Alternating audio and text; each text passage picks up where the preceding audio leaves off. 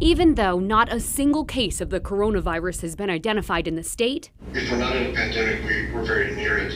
Millersville University still wants to know as much about it as possible and how to handle it if it does hit here. I'm sure that students are scared. The university has 16 students studying abroad right now and says none is in an area with an outbreak. But one program in South Korea did send all students home just in case. Millersville also sent out this notice telling employees they are not allowed to travel to China.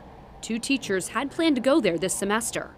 Another concern, spring break is right around the corner and the school isn't sure where each student is headed. Take a look at the flags. They represent where students here are from. It is tricky, so I think the best advice for anyone is going to be to make sure they wash their hands, that they cover their mouth. Our college campuses are facing unique and special challenges. One positive that came from the webinar, though, the main speaker believes there will be a vaccine by the end of the year.